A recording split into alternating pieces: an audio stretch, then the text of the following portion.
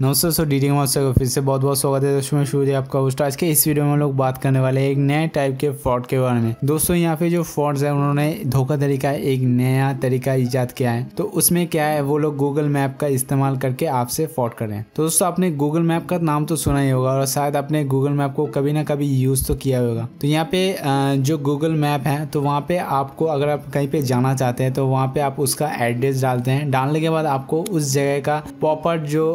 Map location है तो वो वहाँ पे आपको दिखा देता है और उसकी मदद से आप वहाँ पे पहुँच जाते हैं। और दोस्तों इसके साथ साथ आपका जो मैप लोकेशन है उसके साथ साथ आपको बहुत सारी इन्फॉर्मेशन भी उसके जो जिस जगह के बारे में आप सर्च कर रहे हो तो उसके रिगार्डिंग आपको बहुत सारी इन्फॉर्मेशन भी वहाँ पे आपको मिल जाती है। जैसे कि उस जगह का पिन कोड क्या है, उसका फोन नंबर क्या है, कब खुला रहता है, कब बंद हो जाता है, तो ऐसी कुछ इन्फॉर्मेशन वहाँ पे डाली होती है। तो आप उसको भी देख के आप यहाँ पे पता लगा सकते हैं कि वो जो बैंक है या फिर वो जो संस्था है वो कब कब खुली रहती है और जो कब उसको कैसे कांटेक्ट करना है। और ये जो सारी डिटेल्स है वो आपको गूगल मैप से मिल जाता है। इससे जो यूजर्स होते हैं उनको बहुत आसानी होती है और दोस्तों इसी बात का फायदा उठा के जो फ्रॉड्स है वो आपके साथ धोखाधड़ी कर सकते हैं। तो इस वीडियो को दोस्तों आप अंत तक देखते रहिए। मैं आपको बताऊंगा कि कैसे गूगल मैप को यूज करके फ्रॉड किया जा रहा है और कैसे आप इससे बच सकते हैं। दोस्तों यहाँ पे जो फ्रॉड्स है उनको धोखाधड़ी करने के लिए कोई भी गूगल का कोई सर्वर या फिर जो गूगल मैप का जो वेबसाइट है उसको हैक करने की कोई जरूरत नहीं पड़ी। वो क्या कर रहे हैं, वो वहाँ पे जो गूगल मैप का जो किसी भी अगर आप बैंक का या फिर कई सरकारी संस्था है जिसका डिटेल्स वहाँ पे आपको दिया हुआ है तो वहाँ पे वो क्या करे, अगर किसी भी संस्था का वहाँ पे कॉन्टैक्ट नंबर या फिर जो कॉन्टैक्ट डिटेल्स अगर वहाँ पे वो ऐड नहीं किया होता है तो वो वहाँ पे अपने खुद का मोबाइल नंबर और कॉन्टैक्ट डिटेल्स वहाँ पे डाल दे रहे हैं। तो उसके बाद क्या हो रहा है, जब उसी बैंक का अगर कस्टमर वो वहाँ पे देखता है कि ये कॉन्टैक्ट नंबर है इस बैंक का जो कि उस फ्रॉड ने वहाँ पे डाले हुए हैं तो वो वहाँ पे कांटेक्ट करेगा और वो उस फ्रॉड के साथ बात करेगा। जबकि जो कस्टमर है उसको ये लग रहा है कि वो अपना जो बैंक है उसके किसी कस्टमर केयर एग्जीक्यूटिव या फिर जो बैंक के ऑफिसर उनसे बात कर रहे हैं। तो वो फ्रॉड उनसे जो सारी इंफॉर्मेशन है मतलब कि bank account, mobile number, ATM card number, ऐसे कुछ डिटेल्स जो है वो उनसे पूछ लेता है वो। और जो वो कस्टमर होता है वो उनको सभी इंफॉर्मेशन वहाँ पे दे देता है क्योंकि उसने खुद कॉल किया है और वो ये सोच रहा है कि मैं जो बातें कर रहा हूँ वो एक बैंक एग्जीक्यूटिव से वहाँ से बात कर रहा हूँ। तो यहाँ पे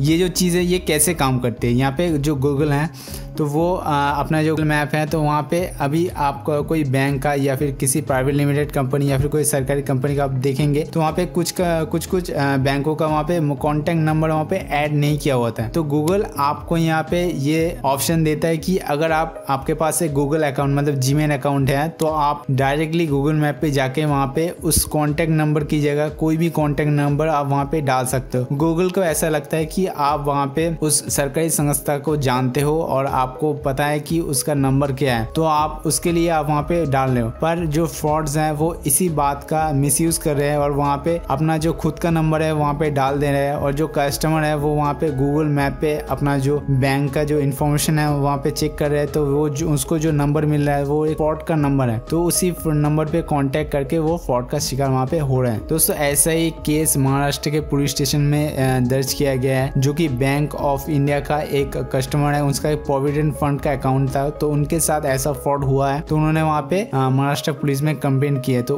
वैसे जो पुलिस अधिकारी है उनको पता चला है कि इस टाइप का जो नया फ्रॉड है वो यहाँ पे हो रहा है और वो लोग सबको यहाँ पे सावधान कर रहे हैं कि दोस्तों आप यहाँ पे जो गूगल मैप पे जो इन्फॉर्मेशन मिलती है तो उसको आंख मूंद के वहाँ पे विश्वास मत कीजिएगा। पहले उसको वेरीफाई कीजिए कि जो इन्फॉर्मेशन गूगल मैप पे है वो बिल्कुल सही है, जेन्युइन है, उसके बाद ही आप उस पर विश्वास कीजिए या फिर वहाँ पे कॉल कीजिए। और दोस्तों इसके साथ साथ मैं आपको ये भी एक बात बताना चाहता हूँ कि जब आप लोग किसी सरकारी संस्था को या फिर किसी भी बैंक को वहाँ पे फोन करते हैं तो आपको वहाँ पे जो प्राइवेट इंफॉर्मेशन होती है जैसे कि आपका क्रेडिट कार्ड का नंबर, आपका क्रेडिट कार्ड का पिन या फिर आपका internet banking user ID, net banking password ऐसी या फिर आपको कोई ओटीपी आया हो तो ऐसी चीजें आपको वहाँ पे पूछी नहीं जाएंगी। आपको वहाँ पे ऊपर की जो इन्फॉर्मेशन है वही वहाँ पे पूछी जाती है जैसे कि आपका अकाउंट नंबर क्या है या फिर आपका नाम क्या है, ऐसी चीजें आपको वहाँ पे पूछी जा सकती है। वहाँ पे आपको कभी भी आपका मोबाइल नंबर नंबर हो या फिर कोई भी OTP हो या फिर आपका ATM कार्ड या फिर क्रेडिट कार्ड के जो डिटेल्स हैं वो कभी भी आपसे पूछे नहीं जाएंगे। तो आप यहाँ पे कहीं भी किसी बैंक में अगर फोन करते हो किसी कस्टमर के एग्जीक्यूटिव से, तो वो अगर मांगते हैं तो उनको मत दीजिएगा, चाहे वो ऑफिशियल जो आपका बैंक का नंबर हो, तब भी आप वहाँ पे कोई भी ऐसी डिटेल्स मत दीजिएगा। और दोस्तों इसके साथ साथ मैं आपको ये भी कहना चाहता हूँ कि अगर आप गूगल मैप पे कोई भी बैंक का या फिर कोई सरकारी संस्था का कोई ऐसा कॉन्टैक्ट नंबर या फिर कोई ऐसा कॉन्टैक्ट डिटेल्स देखते हो, तो पहले आप किसी दूसरे से, किसी